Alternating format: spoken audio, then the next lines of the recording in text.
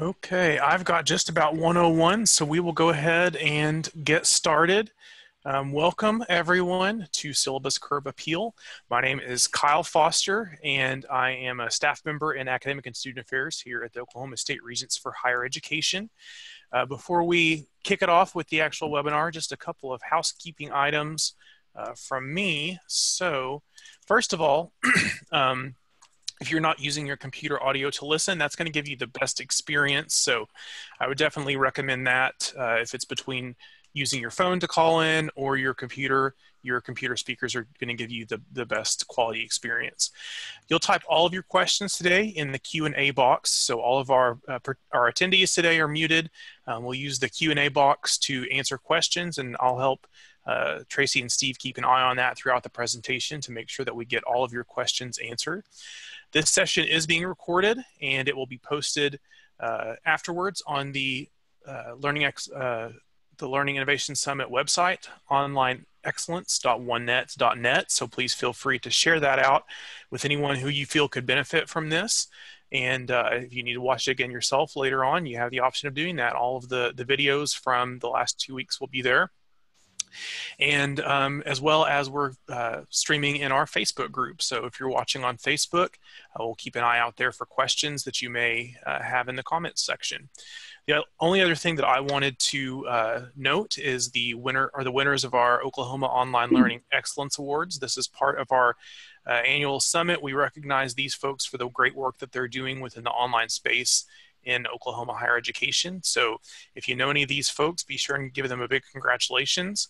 Our teaching award winner this year is Professor Dawn M. Pierce from the University of Central Oklahoma. The innovation award this year goes to the Institute for Learning, Environment, and Design, also there at UCO. And Marcy Grant of Southwestern Oklahoma State University is our individual leadership award winner. So kudos to those folks. They were, their nominations were submitted by colleagues, and they were reviewed by a panel of their peers from the Council for Online Learning Excellence, and they're doing some fantastic things here in the online learning sphere in Oklahoma. So well done to them. So with that, we are going to go ahead and get started today. Your presenters, I am pleased to introduce. We have Tracy Fairless. Tracy is Director of Learning Environment Design in the Center for E-Learning and Connected Environments at the University of Central Oklahoma. And our other presenter is Steve Covello. Steve is a Rich Media Specialist at Granite State College. So with that, Tracy and Steve, I will turn it over to you. Okay, thank you, Kyle. Of course. Let me see if I can get... Now, we did practice this earlier, but I'm obviously not pulling up the right screen yet, so bear with me here. Zoom's always a fun challenge. Yeah. Okay, you should be seeing it now. Does that look correct? It is, yes. Okay, excellent. All right. And it switched on me again, so let me change my camera angle just a little bit. We'll get all the details worked out here in just a moment. So, all right, that kind of changes the lighting, but I think we'll make it just fine. Okay, so today we want to talk about the importance of the course syllabus and how we can use the information that we have in a syllabus to invigorate our students, to get them engaged earlier, to inform them in a better way. And so that's kind of the focus on today. So I'd start off by asking you to just think about, have you personally thought of ways to encourage your students to read the syllabus? And I mean to carefully read it. You know, when we think about it, if we're in the face-to-face classroom, we typically walk into the classroom, we hand them the syllabus, display it on the big screen, or even perhaps, please don't tell me if you do this, but sometimes we even read it to them. And in the online classroom, it's a little more difficult to do that. We really depend on the students to open that file attachment and spend some time going through it and really looking at that information. There's no doubt that the syllabi information is important. It sets the tone for the course. Everything about the course is in it. But if you're like me, how many times have you had numerous questions, the same questions from students over and over again, and you just finally get to the point where you say, oh my gosh, did you read the syllabus?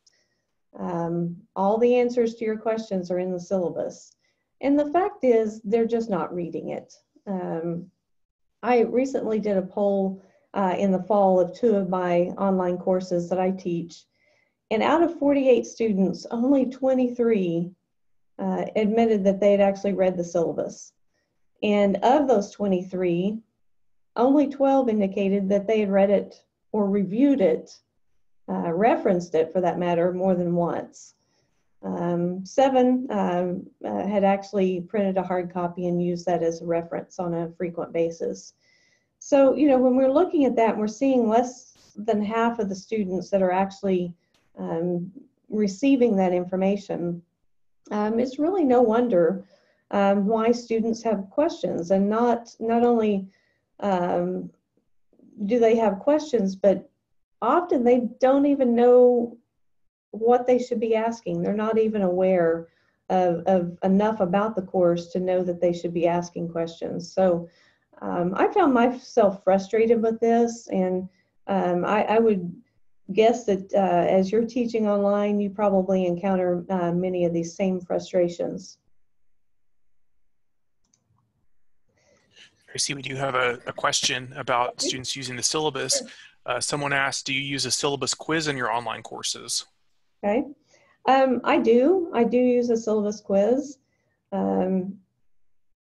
But again, I think when we think about those questions, unless we're really getting some specific questions that are, the answers are kind of buried in the syllabus, most of the time they can guess their way through that, and or they go to and find the answer and move on. So I'm not saying don't do that.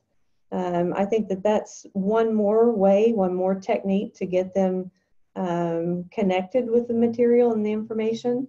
But I don't think we can lean on it maybe as much as we have in the past. And when I say we, I'm definitely referring to including myself in that. So that was a good question. So, you know, when we think about what, you know, the purpose of the syllabus is, I mean, it really functions as that contract between the professor and the students. And it's really critical that they understand the terms of that contract, if we can use that term kind of loosely. And, you know, as I mentioned, we just can't assume that, that they understand. I was recently speaking with another professor that was having problems with students that were really questioning some of the grading criteria for the course and the assignment descriptions. And, you know, and so I met with her and we sat down and looked. Her syllabus was 26 pages long. And, you know, from a student's perspective, even if they've picked it up and read it once, the likelihood that they're going to extract the really critical information from that is very marginal at best. And so, you know, from that's kind of where my idea for this presentation began. Is I think there's still a critical importance to have that printable, full, complete, contract-like document in a course.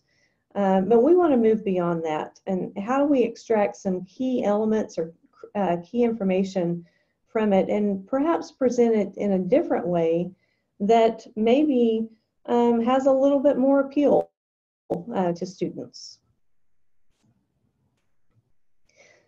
So I've been an educator for 26 years now, and I love what I do. I've taught in the classroom for many years, and I've taught online in that environment for many years. And I think they both have advantages and disadvantages, and enjoy both opportunities. But when I step back and think about it, if I were to have that next career, I think real estate would probably be my next choice. And it's often when I'm looking for an analogy or something to compare to, it's my natural go-to. So if you'll kind of follow along with me on this, I use the image that you're seeing here as really a reflection for curb appeal. And, you know, if I were to drive by this house, I might see great potential in it. I might be, you know, very interested and see beyond the overgrown bushes and the dirty look to it, and it actually looks very small. But the important thing to think about here is that to the average home shopper driving by this, they probably would continue to drive on by and not pay too much attention to it.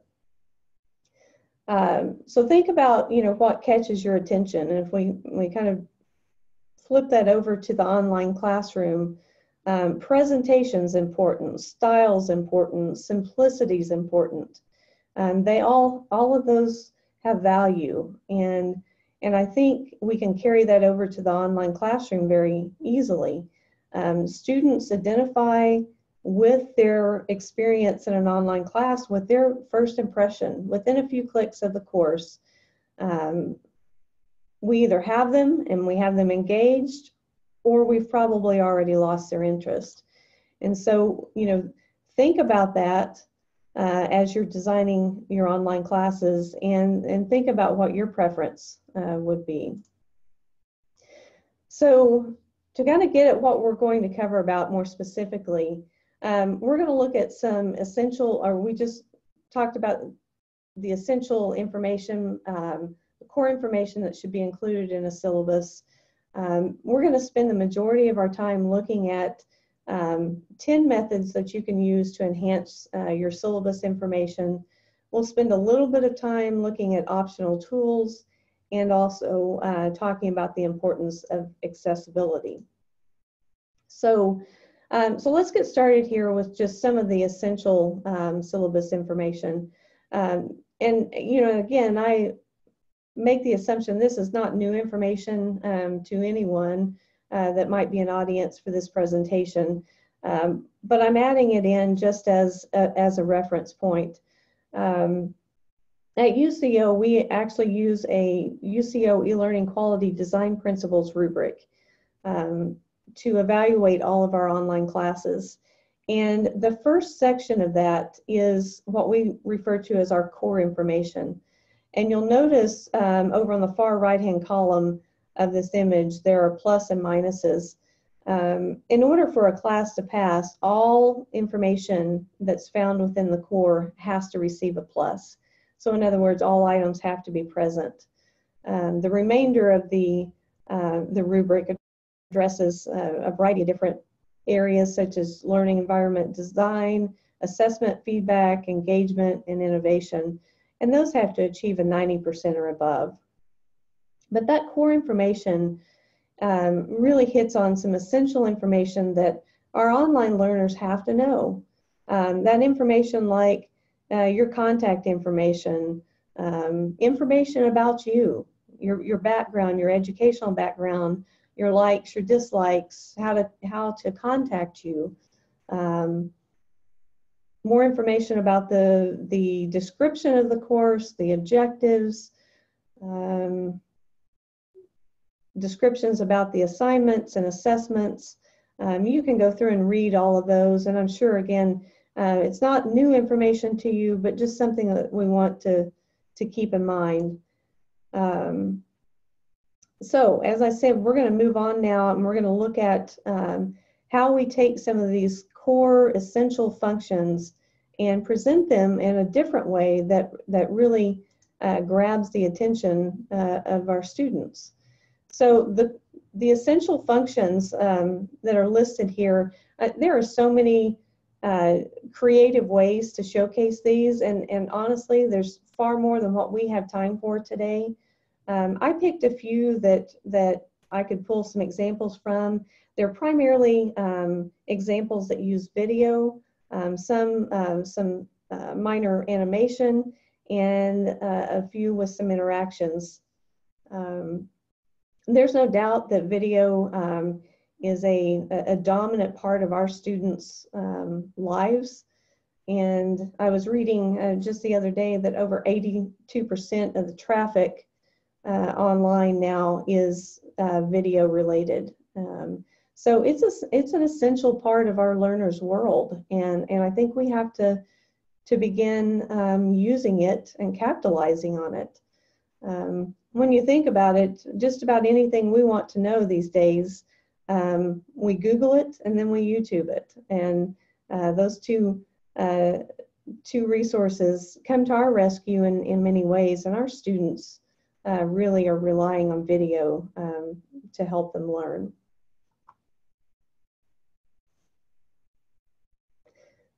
So the first area, the first element that I'd like to talk about is student readiness. And you might wonder why I've included a student readiness quiz in with a list of syllabus functions. Well, it's about early engagement. It's about putting the student at the center of his or her learning experience. A readiness quiz can address a wide variety of online learning skills. And I would venture to say that the specific questions, and really even the students' answers, are far less important than the students' act of interacting and having contact with content immediately upon entering the course. With a readiness quiz, they can receive some form of feedback that will help the student really perceive and understand what's important and which skills that they might need, to be successful in your class. So at UCO, we used Articulate Storyboard to create an Are You Ready online learning assessment. I won't go into great detail on this, but the main takeaway from this is that the assessment is quick, it's very simple, and it provides visual feedback that's easy to interpret. What you're not seeing in the images on the screen today is that the student actually receives some pretty specific feedback if they hover over the bar on each of those. Each bar represents a question, and so they can receive some very helpful feedback to prepare them for their online learning experience. So at that point, we have them engaged, and the next step is really kind of setting the tone. Pardon me here for just a moment. Spring allergies are just working on me today. So hopefully in your online class you have an orientation module set up, and as I mentioned earlier, in that orientation module you have your syllabi linked out as a printable document. Someone else mentioned or questioned the importance of having a syllabus quiz. That's also important. But I would challenge you to say, is that enough? And so we're going to go back to kind of the curb appeal idea. Can we create curb appeal in a course? I have an example that I'd like to share with you that was created by Cato Buss. Cato is an associate professor and chair person in the Department of Theater at the University of Central Oklahoma. Cato has more than 20 years of experience as an actor, as a director, as a teacher. And I think with that said, you're going to see his creative and memorable way of catching his students' attention really coming out in this example. And he also shares many of the course topics with his viewers. So if you will, I'm going to play this video and then we'll come back to the presentation.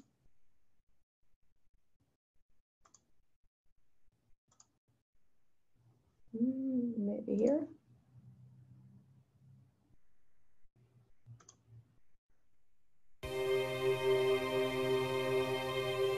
Good evening, and welcome to Development of Drama. I am Cato Buss, a professor of theater at the University of Central Oklahoma. Thank you. Thank you for taking my course.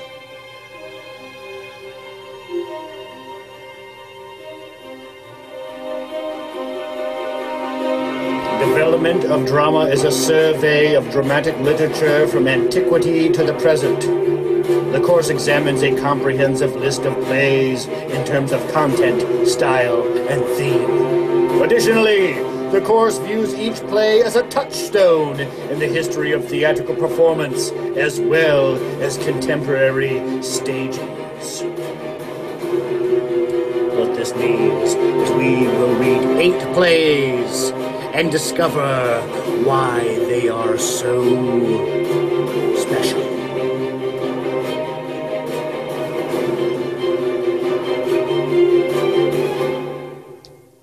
These plays include Oedipus, Hamlet, Wojciech, 6 characters in search of an author, The Good Person of Szechuan, Waiting for Godot, Angels in America, and the America play by Susan Laurie Parks, all of which are conveniently held in this one anthology!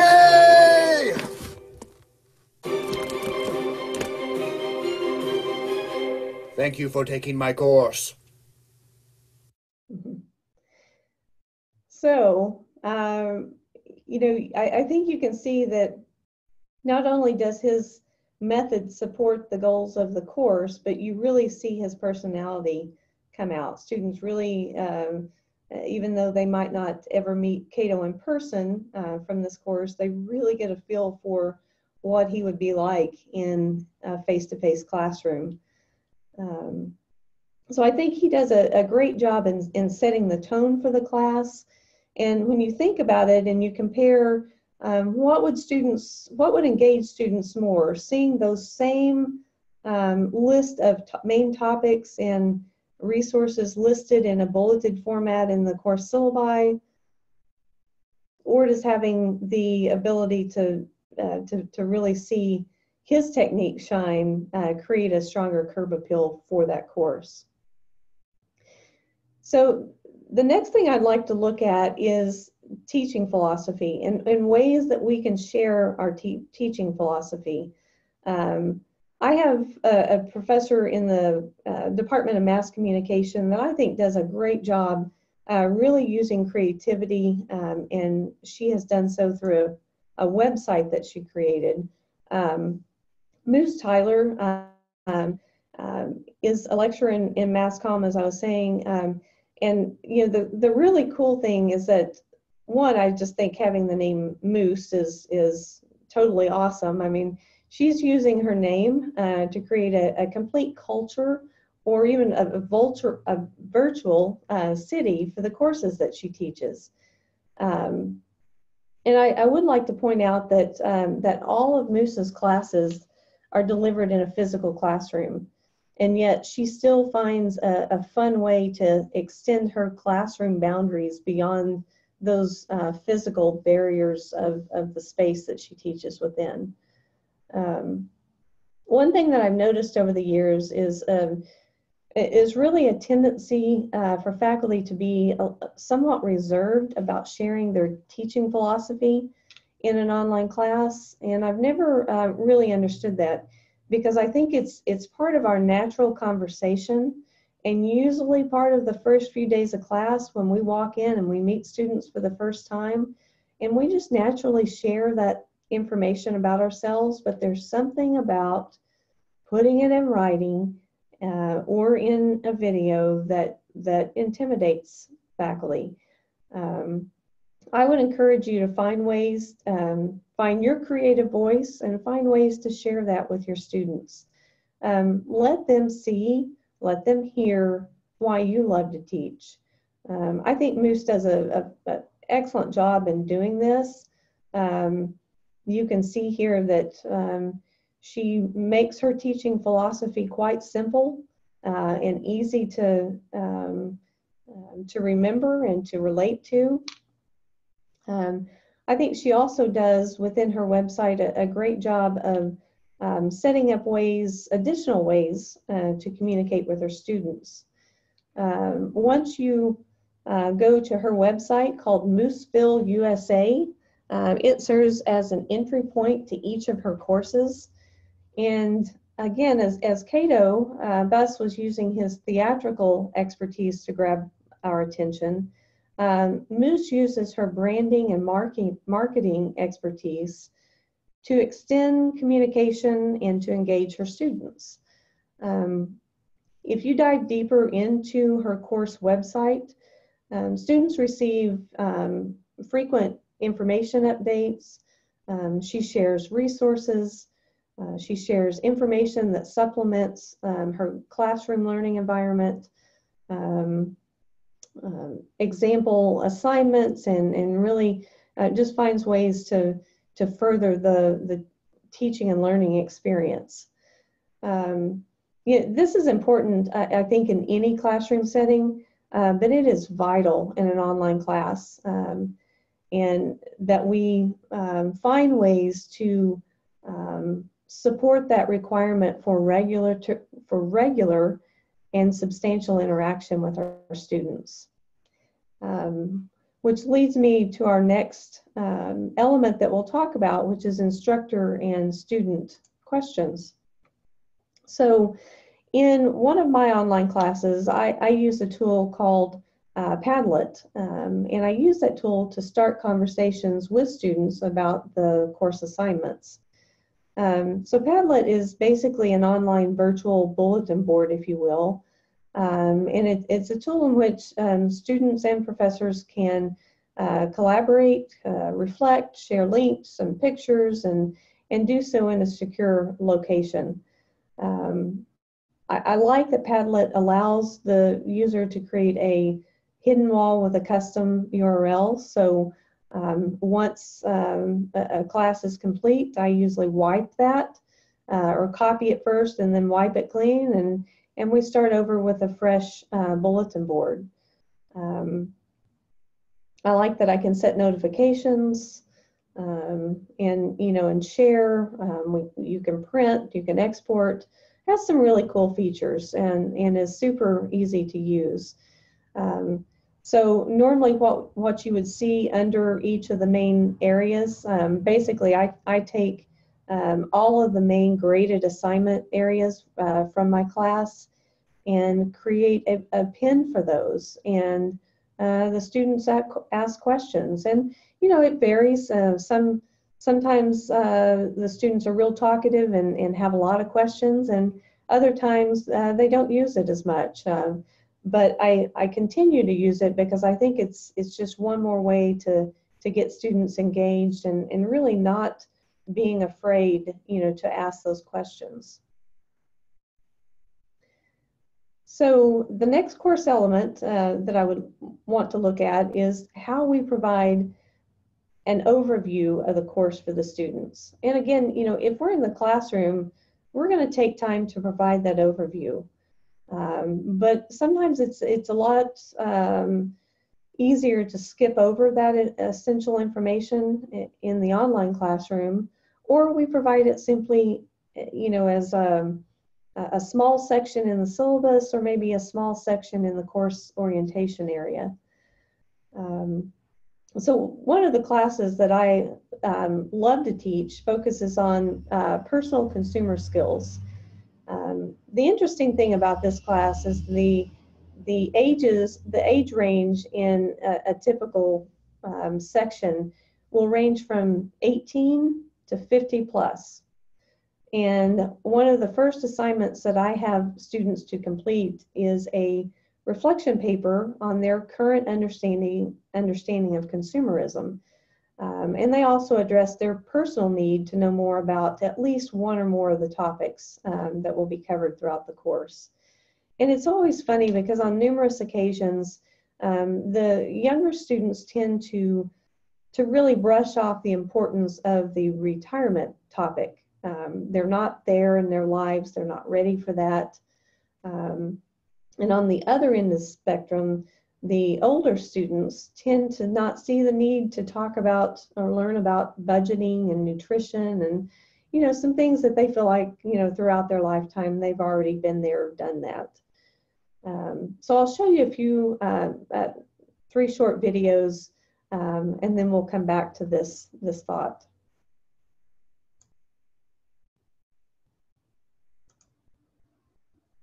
Welcome to Problems of Today's Consumer. This course presents the economic aspects of purchasing for the consumer, including consumer credit, protective agencies, principles of consumer choice, consumer services, and the family as a center for consumer education. Now, what does that really mean? Well, it means we're going to cover a wide range of topics that contribute to your experience as a consumer. We'll cover things such as the quality and quantity of resources. We'll talk about the government's role in consumerism. We'll look at your consumer goals versus your lifestyle. We'll look at the effects of advertising. We'll talk about fraud and identity theft. We'll visit financial planning, branding, fast food versus your... Okay, so you get the idea on that one.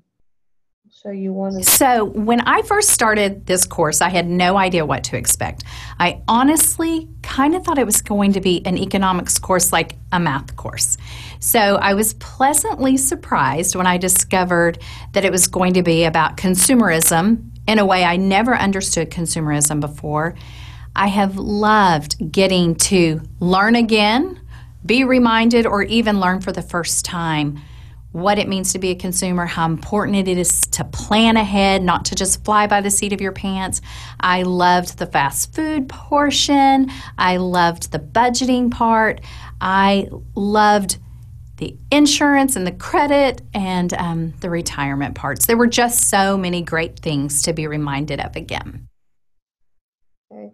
So, and I won't take time to play the other students' video on this particular element. But you kind of get the idea. Having students to not only see their professor, hear them talk about what the course is going to cover, but also that peer information, that peer connection really goes a long ways. And so, taking time to have students share their experiences, especially when a group of students might not have that immediate connection with your material. And one of the things that that we find is that when students can make a connection and create that need to know more, they're more engaged. And so that's the goal with this particular example. Okay, so the next element that I would talk about would be how we can use animation and interaction and to set the course into a broader context for learning. Katrina Locker is an associate professor of United States history and environmental history, and she's also the chair of our history and geography department at UCO. And Katrina uses a gaming themed kind of animated video to provide an overview of her course topics. Animation connects with people, and it connects on a deeper emotional level. It evokes instant feelings of nostalgia, of humor, of excitement. And if we can use it effectively to convey information, then students stop and pay attention. They engage with the experience. I recently heard that a stat that people will remember animations 21 days longer, than static images or text. I wish I could remember the source of that. I just heard it in passing and it kind of stuck with me. It does make sense.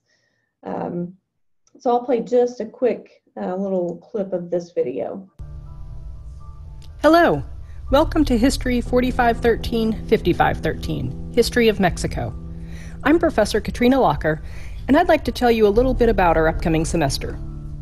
Mexico is a fascinating place, with a diverse history, culture, and people. Often, our views of Mexico are shaped by very recent news events, and often limited to what happens along the border or in places like Mexico City. Though these are important places, Mexico is much, much more. We will travel back in time to pre-Columbian Mexico, when the Aztecs rose to power. We will study the Spanish invasion and analyze how race, class, and gender shaped colonial society in New Spain. As we investigate the wars for independence, we will evaluate the trials of nationhood. With late 19th century modernization comes a host of new changes and challenges. We will spend quite a bit of time examining the Mexican Revolution, an event that is both incredibly simple and mind-numbingly complex.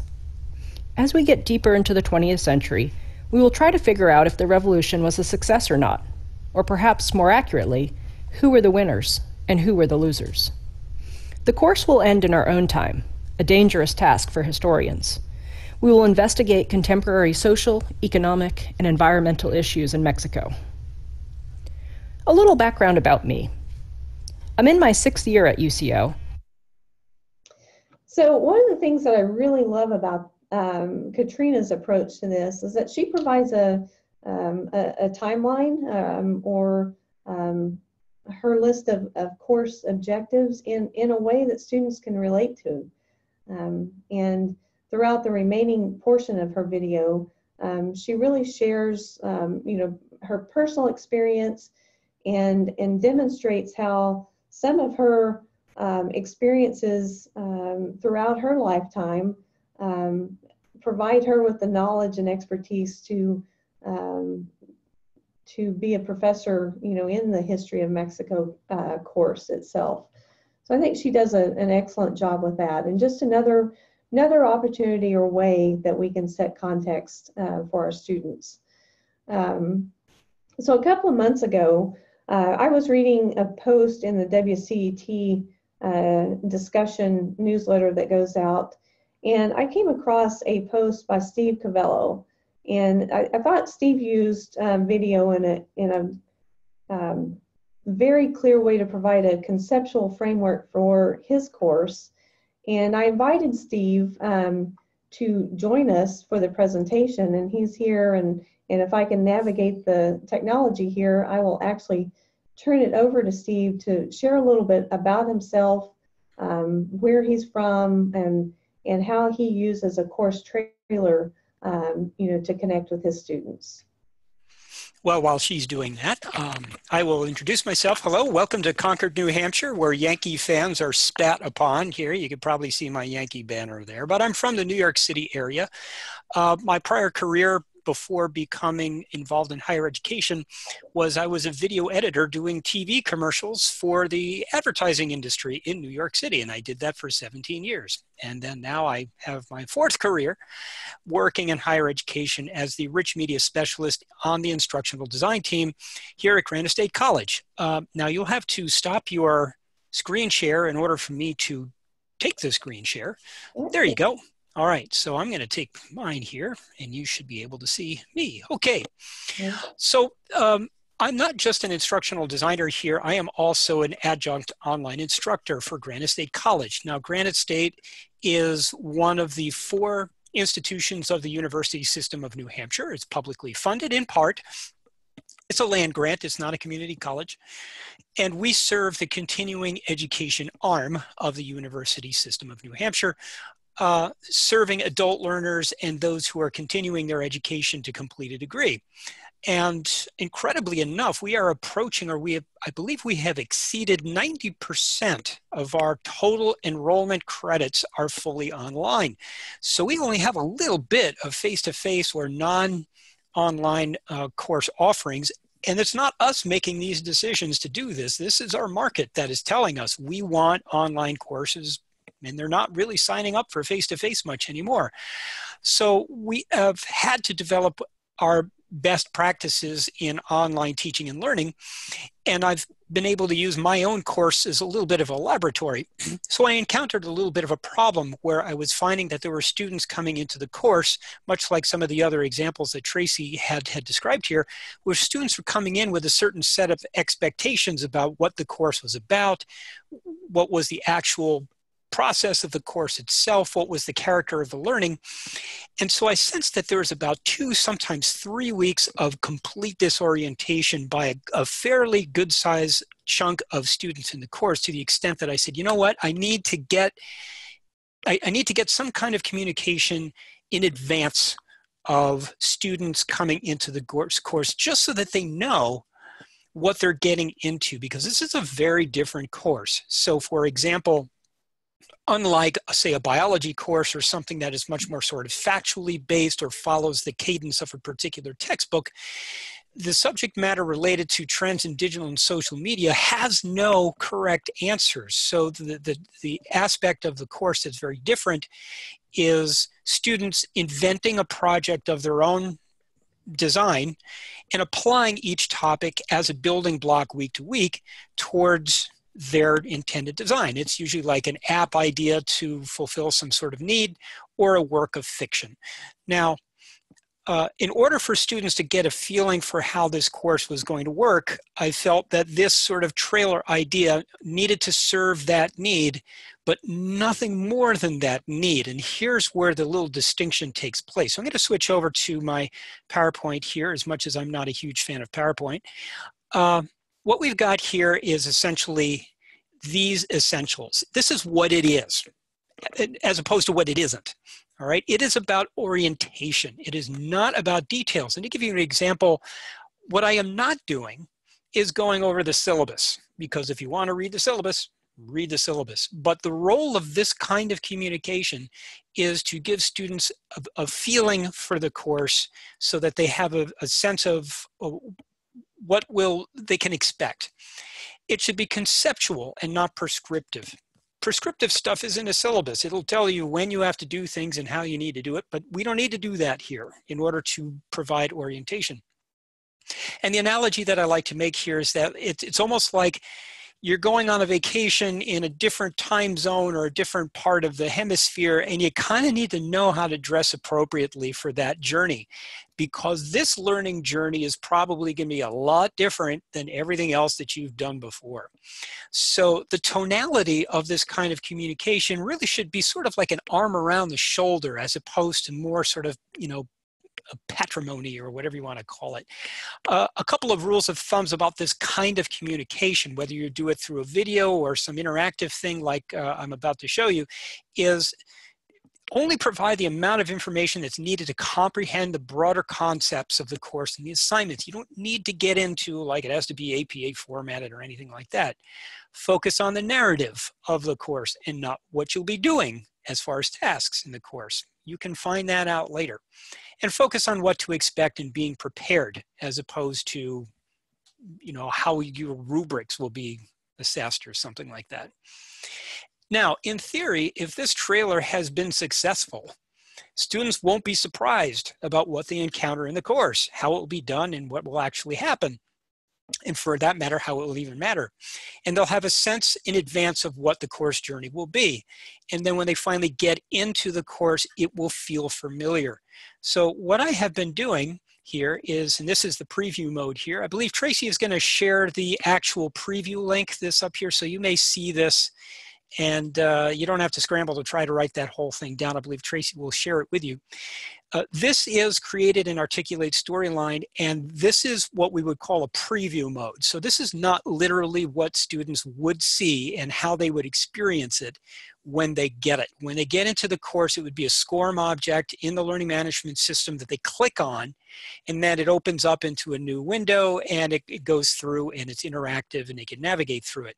Now, the other aspect of this that's really handy with respect to it being a SCORM object is that it can send data to the LMS. So I can actually check in a very easily accessible report who in the course has actually viewed this all the way through to completion.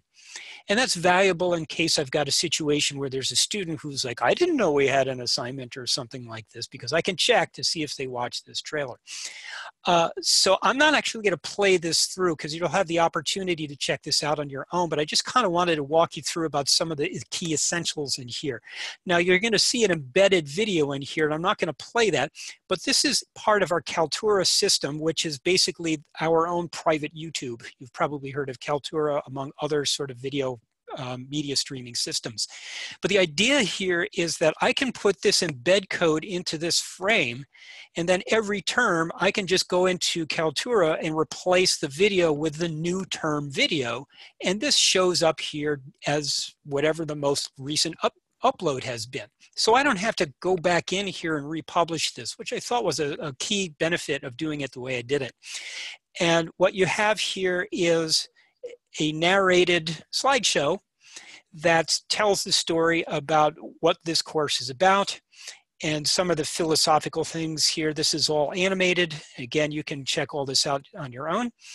But the one thing that I felt that was really important is to describe what it is not about, so that there aren't any surprises about someone thinking that this had to do with how to use social media, because that's not what it is. I go through some very key facts about what actually happens in the course. There's an ebook, how things are assessed.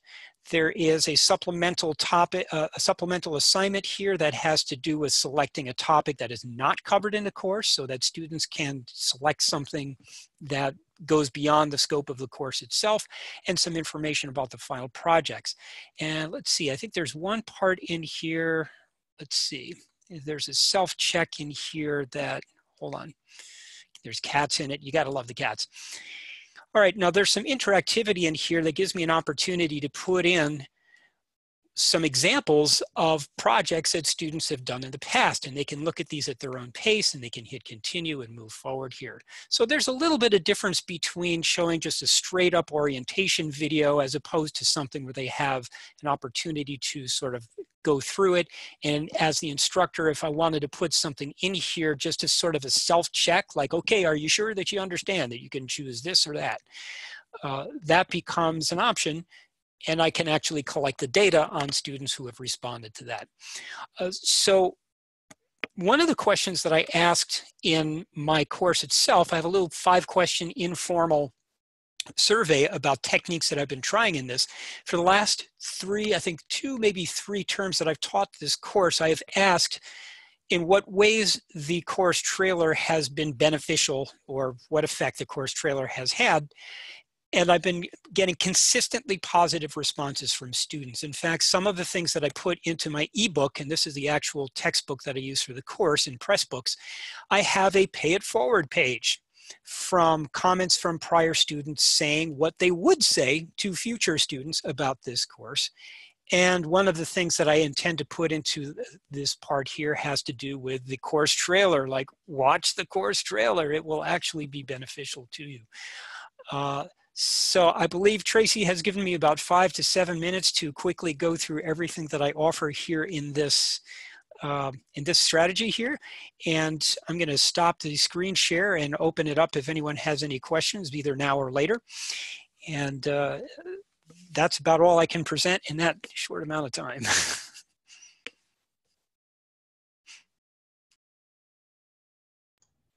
All right, Steve, thank you for doing that. Let me get back to my screen here. And Kyle, are you seeing any questions at this time? Or do we want to come back at the end? And we don't currently have any open questions. Okay, excellent. Well, Steve, I really appreciate you sharing your expertise and taking the time out of your day to run through that course trailer. You know, I think you cover so many things that we've talked about so far in the session. You know, and just having the students click through and interact and affirm that they're understanding as they go through, you know, really, I think puts the onus of responsibility for learning back on the student. And I really like your example, and I appreciate that you've shared that with us.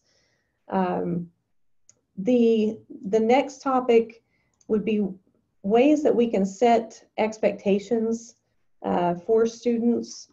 Are you seeing my screen now? Yes. Looking a little odd on my end. Okay.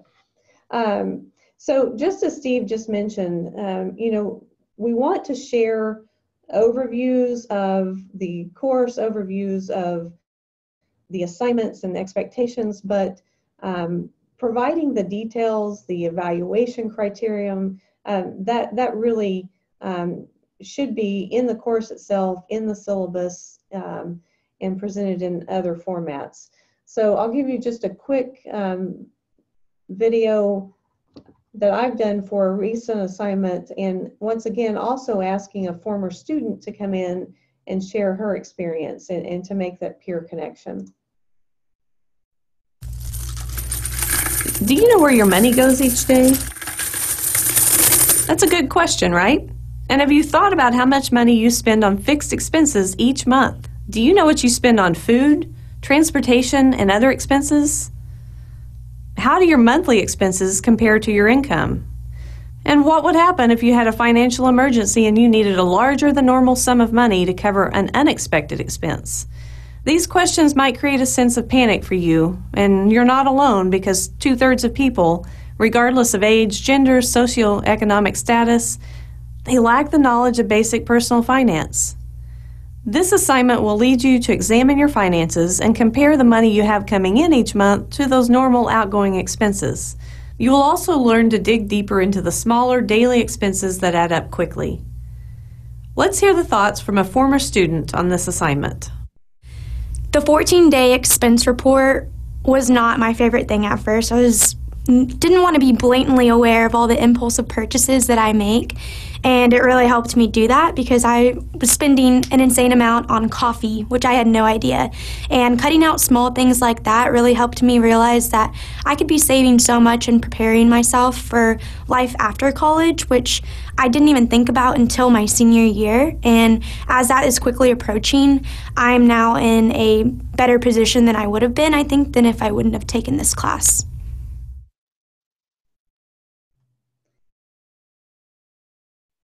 So, with that, again, just another brief example. It takes very little of the student's time, but hopefully catches their attention.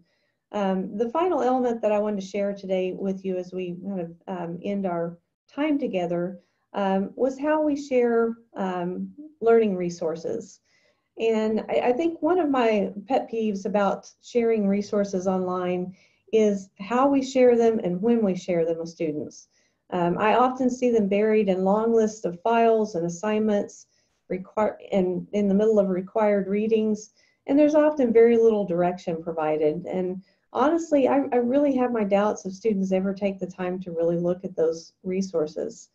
I've started using Pinterest to share just a very limited number of resources for each main topic in my course. And I change those resources out frequently and always keep the numbers low. I like the visual layout you see in Pinterest. It's simple, it's interesting, students are familiar with it.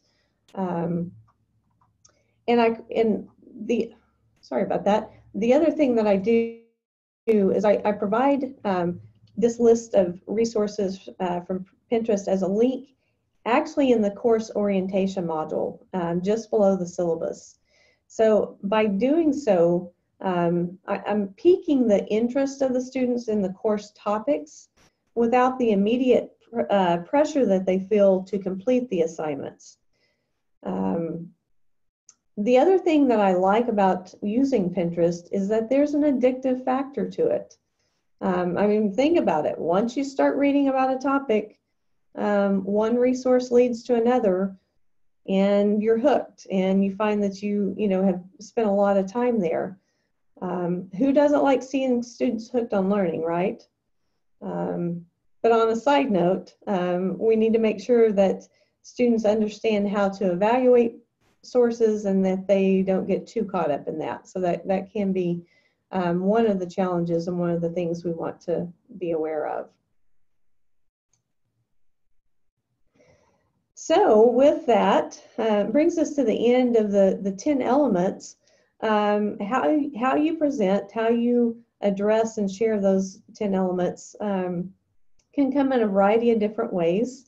I've listed here, we don't have time to go over each and every one of them, but I've listed some that are free or free-ish, based on how you're using it, and also some tools that cost as either a per user fee or perhaps a site license.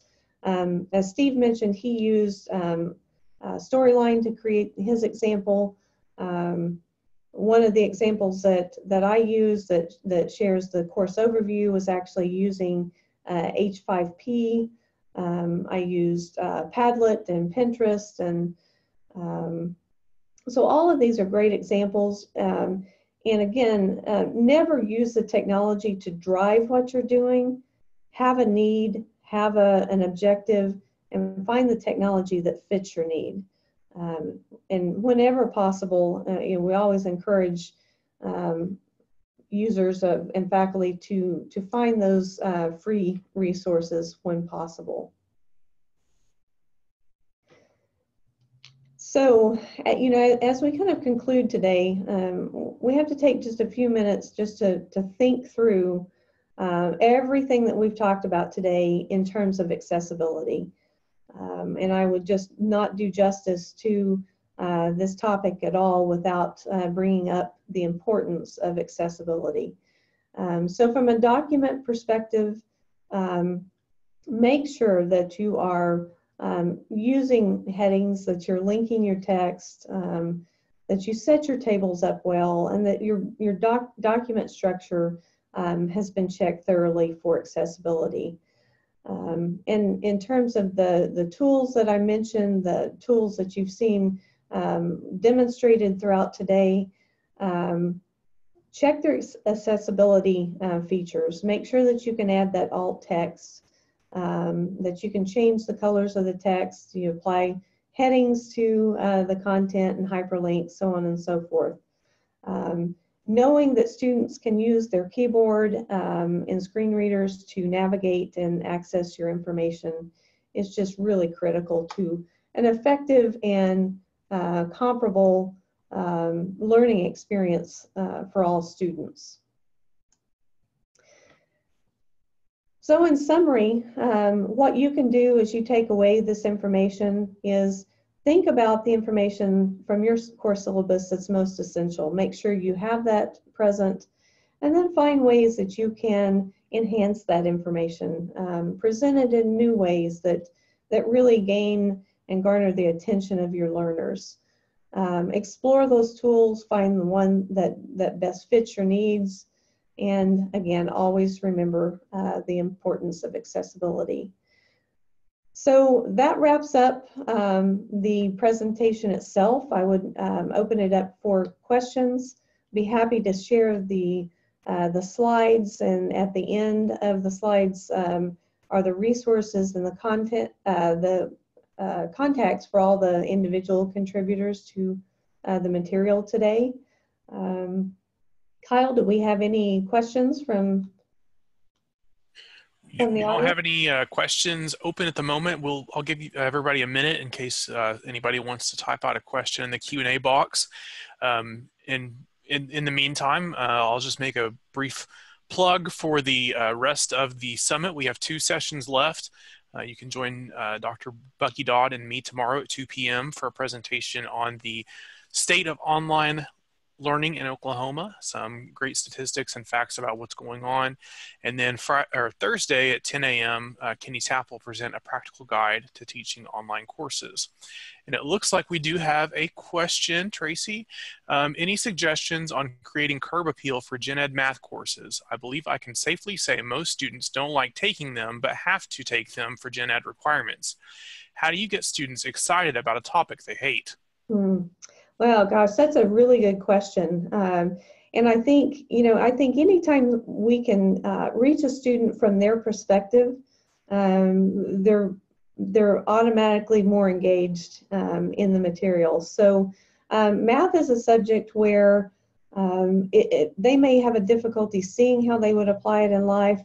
But if you can take some examples and demonstrate to them how they might use a particular math skill to make a calculation that would help them to build something, or plan for something that related to some. I don't know if you have students. If you poll your students and know that you have students with specific majors, and you can find some application of a mathematical concept and apply it to specific curriculum areas.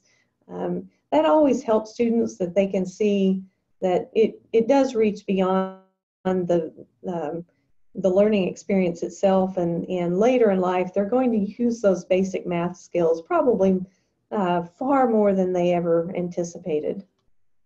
So great question. Okay, great. Well, that puts us just about at time. I want to say thank you to Tracy for sharing your expertise with us. This was some really great information about getting students engaged with their course right at the beginning, and really selling the course through the syllabus. So we very much appreciate you taking the time to do it. It looks like Steve had to drop off, but we appreciate him joining us all the way from New Hampshire as well. So thank you for taking the time to present this to us, Tracy. Oh, you're quite welcome. Thank you. All right.